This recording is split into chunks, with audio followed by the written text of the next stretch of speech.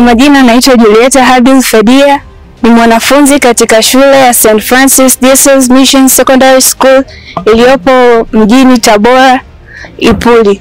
Naitwa Raymond Manga, ni mmoja katika watu ambao watakuwa katika safari hii.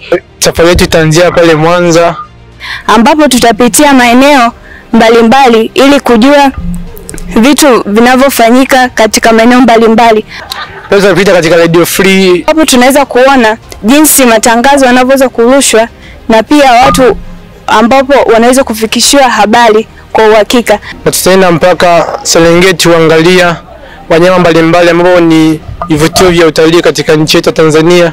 Kama tunavyojua Serengeti ni mbuga ambayo inasifika sana hapa Tanzania. Kwa hiyo sisi tunaenda hasa kujua ni nini kinachopatikana hapo ili tuweze kujifunza katika safari yetu hii. Kupitia safari hii tunaamini tutaenda kujifunza mengi.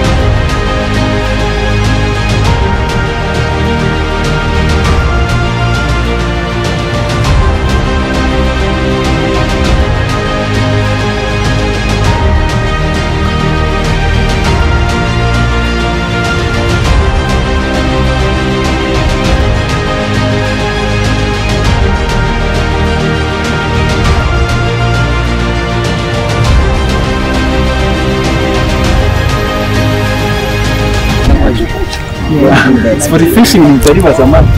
Yaani mtu anakuja kuja kuvua tu samaki. Analipia gharama, anatoa ndoano, boti, hatumpi nyavu. Kwa sababu ukimpa nyavu atavua samaki. Kwa tunampa ndoano. Sababu ndoano kuna mawili. Unakoswa na kupata. Sawa. Hapo tayari kisema kosa na wewe ndio hapo ingia porini. Tunapo ya akiba kule unaweza kuinda mnyama. Kuna kukosa na kupata. Sawa. Tuendelee.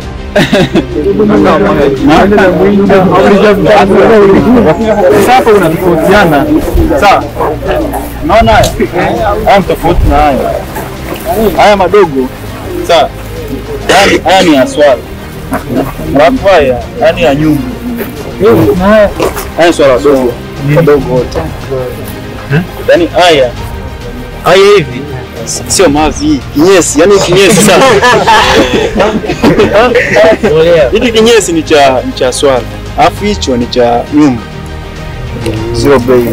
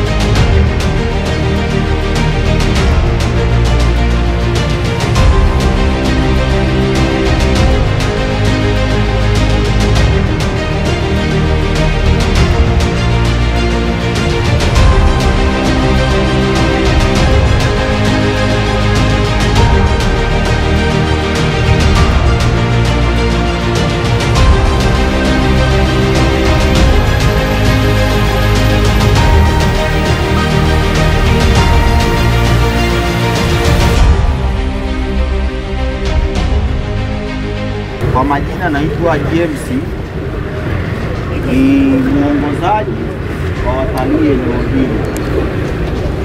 Sasa tuanze na historia fupi ya ziwa letu. Hili ziwa kabla halijaitwa Victoria ilikuwa linaitwa Inyanza. Inyanza ni neno nafikiri la Kisukuma likiwa linamaanisha sehemu kubwa ya maji yaliyotuama. Tumeelewana mpaka hapo? Ukubwa wa ziwa letu ni square kilomita 70,000. Inamaanisha kwenye maji ambayo ni fresh ni la pili duniani baada ya Superior ambalo liko kwenye mpaka wa Canada na Marekani. Hili ni la pili. Halina kina kirefu sana kukompiti na maziwa mengine. Hili lina kina cha mita 84 tu. Sehemu ndefu kabisa. Kwa hiyo huwezi linganisha na Tanganyika lenye 1366. Umeshaelewana mpaka hapo? Humu kuna aina nyingi za samaki, lakini ambao ni popular zaidi ya wengine kuna sangara, sato na dagaa. Sangara hakuwa original hapa. ni wale tunasema implant, yani waliletwa. Kwa original ya hili ziwa samaki wake, achana na zile longo ambao kama vile tunafikiria kambale, gogogo nini. Original kubwa kabisa ya hili ziwa ni sato, ambaye ndo tilapia. Umeelewana mpaka? Vina visiwa zaidi ya 136, lakini ndio ziwa lenye kisiwa kikubwa zaidi ya visiwa vingine ambacho ni Ukerewe. Kilomita 968, almost kama 20 na mapointi kufika 1000. Kwa hiyo pia kwenye sehemu ya maji ya freshi, ziwa hili lina vitu viwili, ni kubwa la pili, lakini ndo lenye kisiwa kikubwa zaidi. Tuko sawa mpaka hapo? Mpaka hapo kuna mwenye swali?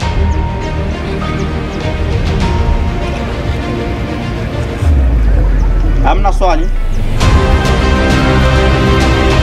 Niendelee.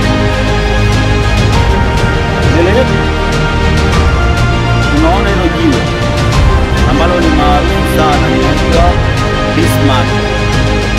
Lakini kabla ya wakoloni wa Kijerumani kufika, lilikuwa lina jina lake na lilikuwa lina maana yake. Kabla ya wakoloni lilikuwa linaitwa Baraka, jiwe la Baraka. Inamaanisha walikuwa kipindi hicho, tunasema sasa hata dini hakuna zile ambazo tunaziamini sasa hivi, bali kulikuwa kuna zile dini ambazo wale walikuwa zamani wanaziamini. Kwa hiyo kwenye kabila la Kisukuma ambao ndo walikuwa wakazi sana, Wasukuma na Wazinza ndio wakazi wakubwa kwenye lake zone yetu yote hii. Waliokuwa wanatoka machifu upande wa Ilemela wanakuja huku nyuma, eneo la Kapi Point lilikuwa linaitwa Kapili Kapondo, eneo lao ambalo walikuwa wanaenda kufanya mikutano yao ya siri. Wakiwa wanatoka huko wanakuja kupita hapo. Ukizungumzia miaka 100 ya nyuma kutoka leo, kutoka hapo kwenda pale palikuwa ni nchi kavu. Kwa hiyo hili jiwe halikuwa kwenye maji, ilikuwa ni kama vile pathway kutoka Kapili Kapondo ili warudi kwenda Ilemela na Kayenze huko, ambapo ndio tuseme kwa Mwanza ndo makazi makubwa yalikuwa yameanza. Kayenze huko, Ilemela, Igombe na upande wa huku Nyeunge huko watu walikuwa mapema sana. Kwa hiyo ilikuwa wakipita wakifika hapa na utofauti kama wao wengine, inakuwa ndo sehemu zao za kutoa sadaka na kuomba Mungu wao. Umeelewana mpaka hapo? Kwa hiyo walikuwa wakifika wanachofanya ili wawashike wanyama pori. Wakitoka wanyama pori ni wale wanyama wa kufugwa wanakuja kuchinja kama kutoa sadaka na kuchoma na kula. Baada ya hapo wanaendelea na safari zao. Kwa hiyo ikawa sasa ilikuwa hakuna magonjwa yamezidi, ilikuwa inakuta ovyo, wanakuja hapa kusali. Kama jinsi sasa hivi tunavamini kwenda kanisani. Umeelewana? Kwa sababu ya utofauti wa kule. Kwa hiyo nilipokuja sasa kila kipindi wa koloni wanafika ile eneo, wakakuta ile tabia na watu kuja kufanyaje kusali hapa.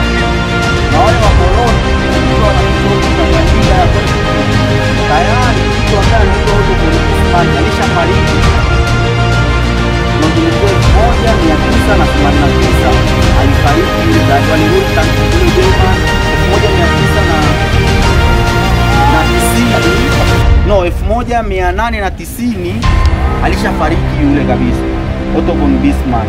Kwa hiyo wale walipokuja huku sasa wakafanya hii kama remarkable, yani kumkumbuka ambaye sasa wanaamini ndo alikuwa giant kwa upande wa Ulaya.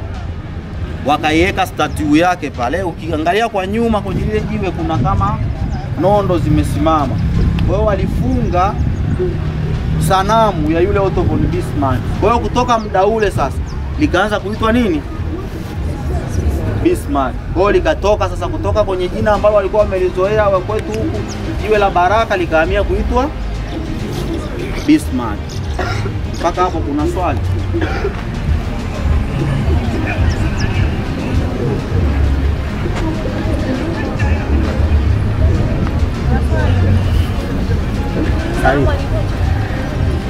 Sanamu ilivunjwa baada ya utawala wa Mwingereza kuingia, yani baada ya Berlin Conference ndo tuligawanywa sasa.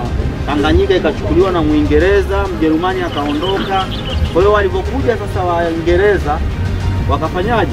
Wakaiondoa, na walipoiondoa na wao ili kupata na wenyewe cha kwao kwenye hili ziwa, ndio ikatoka sasa Inyanza kuitwa Victoria, ambapo Victoria ni mama yake Elizabeth, kipindi hicho na yeye ana rule Uingereza kule kama malkia. Kwa hiyo kila mmoja akaweka alama yake.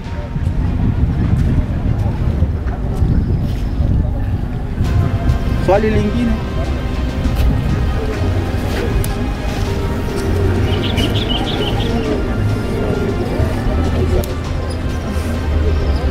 Or not? What is that? Keep it going. Ask your questions. I told you I need a presentation after this, okay? And you keep quiet and you don't ask questions. Hamna swali? Okay. Design watu wanapofanya kwenye uvuvi hapa. Kuna uvuvi mara 2 au 3. Ya kwanza ni uvuvi wa kawaida.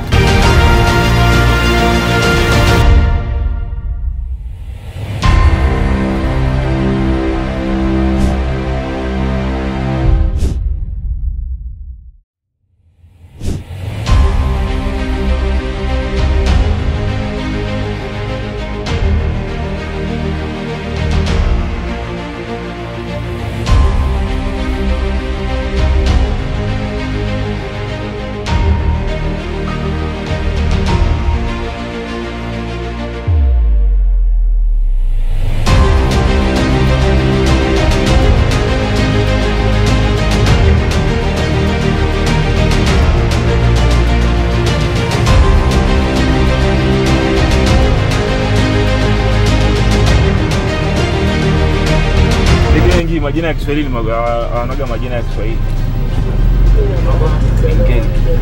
Ndio ameruka yule. Ukimwangalia kwenye kope yake hapa na rangi fulani nyeupe, ndio maana wakamuitaga white crow. Nilikuwa nasema kwa upande wa hifadhi wanaruhusiwa kuchoma kama hivi. Yeah, wanachoma. Wanapochoma moto hivi, woga wanachoma wale watu wa ecology. Ni kwamba wana target ya kurescue wale wanyama ambao ni wakubwa kidogo, species za wanyama wale wakubwa. Kiasi kwamba wanapochoma nyasi wana create uoto mpya ambao unakuwa ni majani mazuri yenye ukijani ambayo yanakuwa na virutubisho kwa wanyama, tofauti na majani ambayo yamezeeka kama haya. Ukiangalia wanyama wengi wanaonekana upande wa huku hivi kwa sababu wamechoma, yameanza kuota yale mapya yenye ukijani, si ndio? Ndio maana wanyama wengi wanahamia huku. Pia wanachoma ili kunini? Kufanya ardhi inakuwa na rutuba. Lakini pia wanachoma ili kupunguza namba ya sisi flies ambao unakuta wanawasumbua wanyama kipindi cha kiangazi.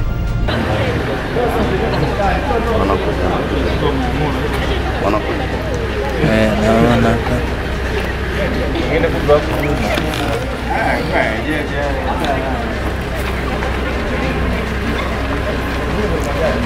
Endeni. Wewe angalia gari tu hapo, ishia hapo, bwana pita hivi moja kwa moja sana ingia kwenye gari hili.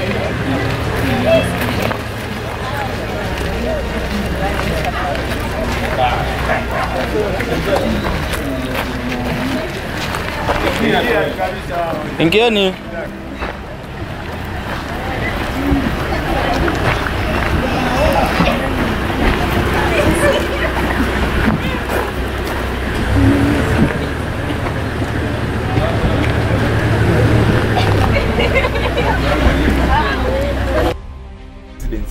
Wale ma residents waga hahami, wanakaa eneo moja kwa muda mrefu. Ndio hao hapa unaoona wale wachache.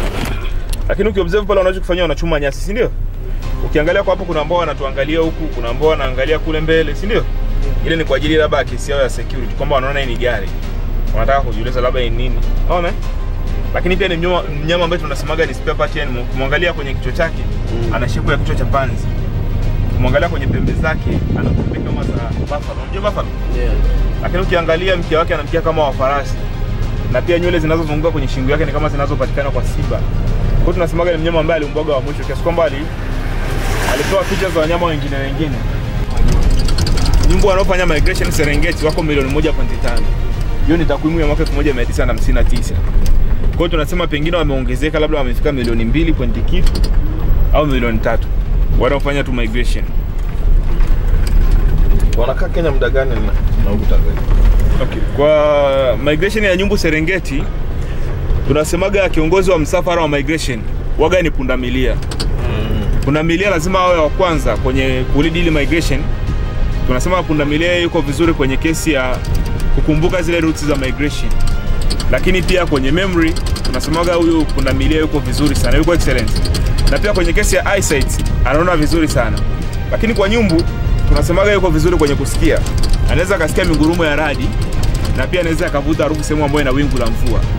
Kwa hiyo kinachofanya migration ya Serengeti wanyama wanakuwa wanatoka sehemu moja kwenda sehemu nyingine ni upungufu wa mvua.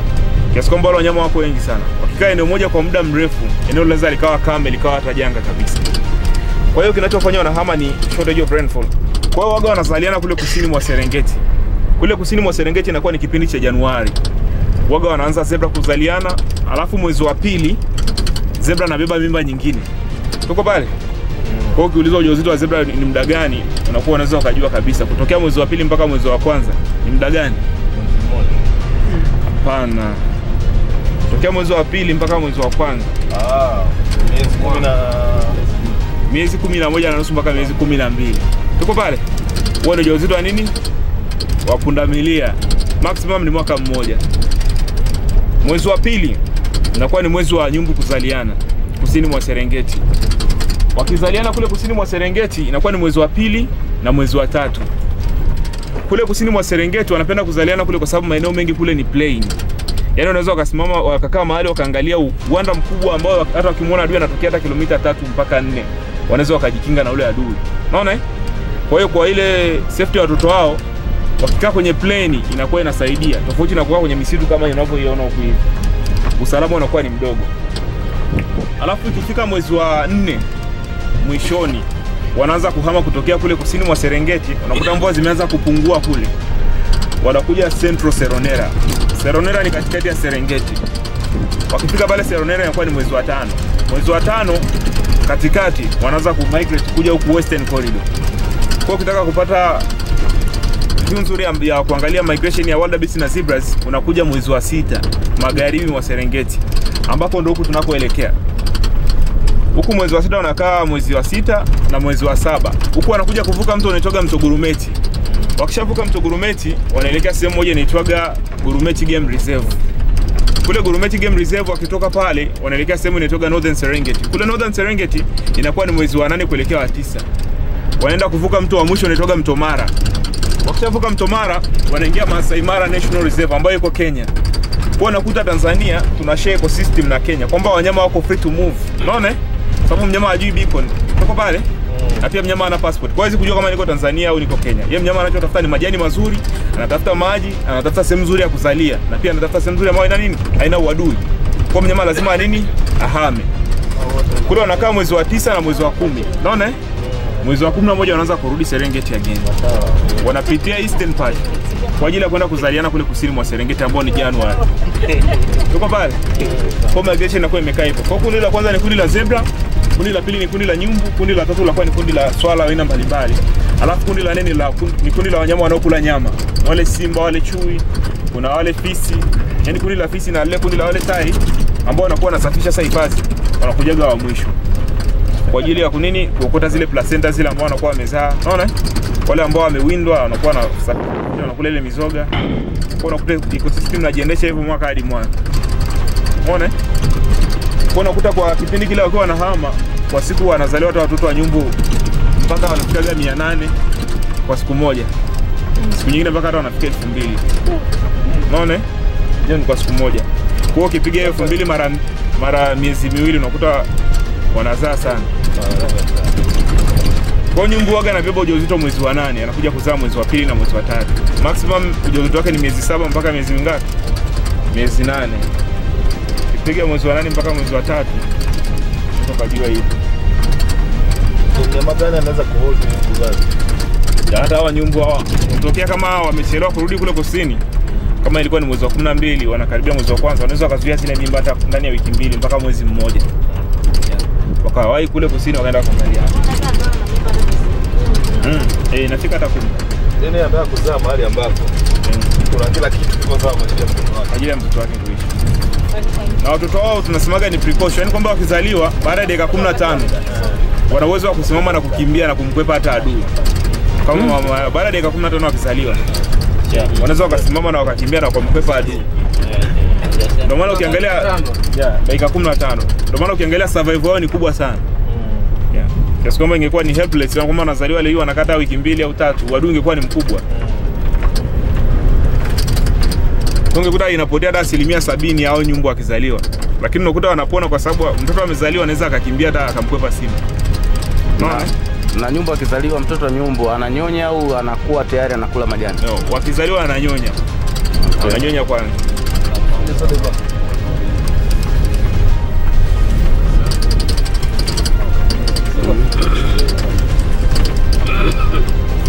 Ni hifadhi gani kubwa hapa Tanzania? Hifadhi kubwa Tanzania tunaitaga, kuna hifadhi moja inaitwaga Selu, ambayo ilikuwa ni game reserve, ambayo ilikuwa ina kilomita za mraba 1055. Ikakatwa ile eneo kilomita 30 zikawa national park, ambayo tunaitaga Nyerere National Park. Unaona? Kwa hiyo ni Selu ambayo iko maeneo ya kusini mwa Tanzania, mikoa ya Iringa na Morogoro. Unaona? Ambayo ina ukubwa wa kilomita za mraba 30. Inafuatiwa na Ruaha, ni hifadhi ya pili kwa ukubwa, ina kilomita za mraba 22. Na ya tatu ni Serengeti, ina kilomita za mraba 14763. Lakini Serengeti ni hifadhi ambayo ni bora Tanzania, Afrika na duniani kwa ujumla, kwa sababu wanyama wanaotoka nyumbu ambao wanafanya migration Januari mpaka Disemba. Ni unique kiasi kwamba duniani hamna mnyama anayehama Januari mpaka Disemba. Ni nyumbu anayepatikana Serengeti, Tanzania. Kwa ukiangalia hata kuchukua zile awadi ni kwa ajili ya hawa nyumbu wanaokuwa wanafanya migration. Kwa ukiangalia hawaja include size. Wameangalia wanyama ambao kidogo zamani walikuwa wanawindwa. Kwa hiyo tunasemaga wale Great hunters miongoni mwa wanyama ambao walipataga tabu kuwawinda walikuwa ni hawa buffalo. Tunasemaga buffalo ni mnyama ambaye yuko very aggressive. Unaona eh? Uwezo ukamlinganisha buffalo na tembo kwa sababu huyo hapa anaga ile warning sign. Yaani kwamba akija ni amekuja. Anaga ile tabia kudeshi. Unaelewa? Kwa hiyo tunasemaga kwa wale Great hunters walipata wakati mgumu sana kwa wawinda. Ndio maana wakawatengenezea ka group kwao kaita nini? Big Five of Africa. Unaona? Hawajari angalia size. Lakini pia ukiangalia wanyama kama hawa watano ndio wataja ni kwamba ni wanyama ambao sasa hivi na ambao inaelekea kutoweka kabisa. Yaani kwamba zamani, takwimu za zamani na za leo hii zinaonyesha kwamba wamepungua. Unaona? Ndio maana sasa hivi ukiangalia ulinzi umeimarishwa ili na ambao iweze ku rise up. Si ndio? Ukiangalia ni kama ng'ombe wa nyumbani, ujauzito wao waga ni miezi 9. Wanazaa mtoto mmoja, ila mara chache sana kukuta wanazaa watoto wawili. Ukiangalia pia kule kuna ambao wanaonekana kama ni weusi, ile ni familia. Familia moja ya buffalo wanaweza wakaishi mpaka 300, mpaka 500 imerekodiwa. Lakini unavyoona wachache hapa hivi, unakuta ni wale madume ambao wametengwa. Wale mabulu ambao ni wazee. Unakuta wana jukumu lolote, unakuta wanakaa kwa pamoja. Unaona eh? Tuendelee.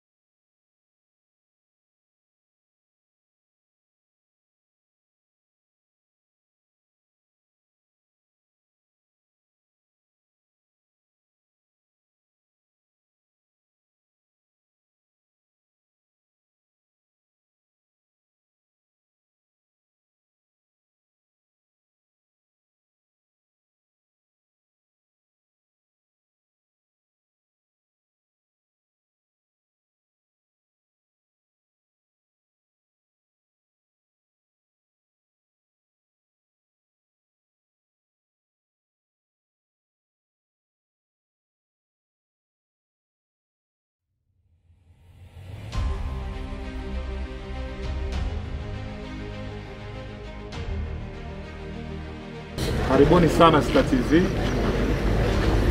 Na sijajua kama mtapenda tuongee Kiswahili, Kisukuma, Kifaransa au sijui lugha gani. Mnataka lugha gani hasa watoto? Kiswahili? Wengi wapi? Kiswahili wangapi? Kiswahili wote, sawa, tutatumia Kiswahili. Nilikuwa najaribu kuangalia kakaangu hapa anaongea Kiingereza na mimi nikasema nisije nikaaibika leo na mimi sasa. Lakini it's okay. Tunaweza tukawa tunafanya code mixing, code switching kama itatulazimu kufanya. Kwa hiyo karibuni sana, hapa ni Star TV, kuna Radio Free Africa, kuna Star TV na kuna Kiss FM. Kila kitu kipo kwenye jengo hili. Lakini hapo mlipoona wameandika Complex Radio, hii ni sehemu ya utawala. Hapa anakaa mkurugenzi, hapa anakaa mkurugenzi msaidizi. Hapa ni sehemu ya usalama, kwamba hiki ni chombo cha habari. Mtu yote anapofika lazima afikie hapa.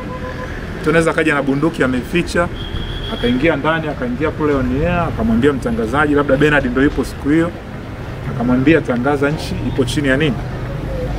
Ya utawala mwingine. Kwa hiyo atafanya. Kwa hiyo lazima afike hapo, watu wa security wamwangalie, wamchukue maelezo, alafu wageni wote wanaokuja kwenye vipindi lazima wafikie hapo. Kwa hiyo ni kama administration block hili eneo, lakini kule ni upande wa vingamuzi vya Continental. Sisi kama ilivyo Azam wana decoder ya Azam, alafu ITV wana Digtech, alafu kuna Zuku na vingamuzi vingine DSTV, lakini na sisi pia tuna kingamuzi chetu cha Continental. Sisi zao zile kule, lakini sisi watu sana kule. Na kuna watu wa finance pia. Sisi tunapofanyia kazi mkuu. Kwa hiyo huku kuna studio ya Radio Free Africa, SFM na Star TV. Matangazo yote mnayosikia Tanzania hii, mnapotuona kwenye Star TV tukitangaza, studio Radio Free Africa mkitusikia na wapi, mtakwenda kuziona studio zetu zipo hapo. Isipokuwa tuna matawi pia, tuna branches. Kuna branch moja iko Arusha, wana studio kabisa na wanaweza kufanya kila kitu tunachokifanya. Alafu Dar es Salaam pia the same, na Dodoma pia, lakini HQ ama headquarters hapa. Kwa hiyo leo mnakwenda kuona kila kitu tunachokifanya, tunavyoandaa vipindi, tunavyoandaa habari mpaka tunapokwenda hewani.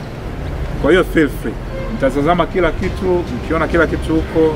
Nimepewa maelekezo hapa kwamba mnaangalia, alafu dakika ya mwisho ndio mnakuja kuuliza maswali. Nafikiri ndio the best approach, sio? Ili tuweze kusave pia muda, muweze kufanya mambo mengi. Kwa hiyo feel free, mnaweza mkauliza kitu chochote kile. Mtaona mambo mengi tu, kwa hiyo mko huru kuweza kuuliza chochote. Sawa? Usione aibu, usiogope, wewe uliza chochote kile ambacho utaona kwamba kinaweza kukusaidia huko mbele, kwa sababu kesho kutwa kuna wengine ambao wanatarajia kuwa watangazaji. Maana hata kuwa mtangazaji, na ambition ya kuja kuwa mtangazaji, nyosha tu mkono, don't feel shy. 1 2 3 4 5. Sawa, na mimi naitwa Bernard James. Mimi natangaza Star TV. Ni mtangazaji wa siku nyingi. Toka mwaka 2007 mpaka leo natangaza kwenye TV. Yaani mimi siku zote nakaa tu mbele nyuma ya kamera, nakaa mbele nyuma ya mic, kutangaza tu mpaka leo. Kwa hiyo na uzoefu wa kutosha.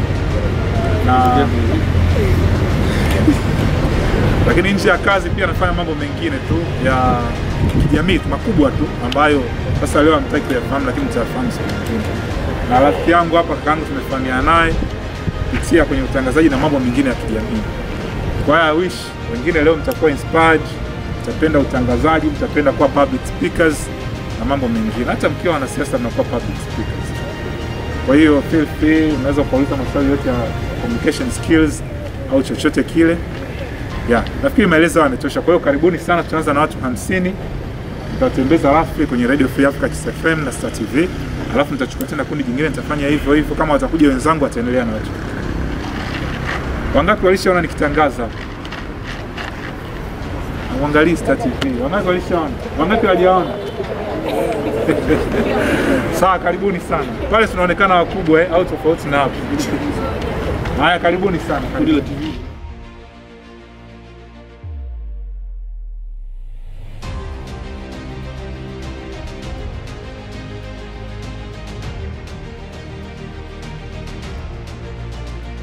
Lakini hapa tuliposimama Ni sehemu nyingine ambayo labda inapotokea shida au inapotokea nini ni kama eneo la kukutana hapa hivi la usalama. Lakini kama mnavyoona hizi hapa ni standby generators. Unajua chombo cha habari kinafanya kazi 24 hours, ndio? Haitakiwi kwa mujibu wa masharti ya mamlaka ya mawasiliano TCRA ni kwamba hazitakiwi kuwa off. Kwa hiyo umeme umekatika, hizi hapa zina take over. Mnaona ni magenerator ambayo sio kawaida. Kwa hiyo huwa anachukua, yani umeme umekatika kwa kawaida. Kwa hiyo hizi hapa generator zinachukua alafu kila kitu kinaendelea kama kawaida. Kwa hiyo ipo hii, ipo hiyo na ipo nyingine hapa, zipo za kutosha tu ambazo zinafanya kazi. Sasa hivi umeme upo, kwa hiyo ndio maana unaona imezima. Kwa hiyo umeme ukikata tuna standby, kuna UPS kule ambazo zina take over at least kwa 5 minutes up to 10 minutes. Lakini kabla ya hapo hizi zinachukua ni nyingine very short. Matangazo yanaendelea kama kawaida. Vile vitu mnavyoviona kule ni satellite dishes. Yale kule ni mananini madishi yana kazi. Kuna mengine yanapokea feed ya BBC. Nafikiri mnajua kwamba Tanzania hii Star TV peke yake ndio inarusha kwa ukanda huu wa Afrika Mashariki. Star TV ndio inarusha BBC Dira ya Dunia. Sasa mnaangalia pia ile nani ya Teke from 9 to 9:30. Kuanzia saa 3 mpaka saa 4:30, si ndio? Daily. Kwa hiyo pale kuna feed ya kupokea, kuna hayo madishi hayo, kuna feed, kuna dish nyingine la kupokea Deutsche Welle, lakini pia mengine kwa ajili ya kuna nini kurusha matangazo na kupokea. Ndio maana unaona ni tofauti kabisa na madishi. Kwa maana radio yake inasikika mbali sana, yani kwa ukanda wa maziwa makuu. Nafikiri mnajua Great Lakes na nini maeneo ukanda huo. Nchi zote za ukanda huu, si Kongo, si Tanzania, si wapi. Radio yetu inasikika pote kuliko radio yoyote ile Tanzania. Yaani ndio radio ambayo ina widest coverage, Radio Free Africa. Na wakati inaanza wengine wanaweza labda mkoa mjazaliwa au wengine wadogo. Lakini iko hivyo. Watu wenye maroli wanakwenda Juba, Sudani kule, sijui wapi kule Mali kule, sijui Lubumbashi, sijui wapi Kisangani kule, wanaipata radio. Tofauti kabisa na radio nyingine zote zile nchini Tanzania au ukanda wa Afrika Mashariki, ukanda wa maziwa makuu. Lakini kutokana na hizo hiyo mitambo hiyo, lakini sio kwa ajili ya TV tu, ni kwa radio tu, kwa ajili ya TV pia na kwa ajili ya radio nyingine. Kule sasa nikaeleza sana, watu wa technical ndio wanaweza kaeleza hili, lakini kwa general tu ni kwa njia hiyo, kwa ajili ya kupokea na kwa ajili ya kurusha pia matangazo kwenye satellite. Ndio maana unaona ni madishi tofauti, yapo mengi tu. Na kule kuna yapo mengi sana. Kila moja ina kazi yake. Kuna mengine kwa ajili ya kupokea matangazo ya Voice of America. Nafikiri mnasikia kwenye saa 12:30 pale watu wanajiunga na Deutsche Welle, Voice of America pamoja na BBC. Radio tatu ambazo ni kubwa sana duniani.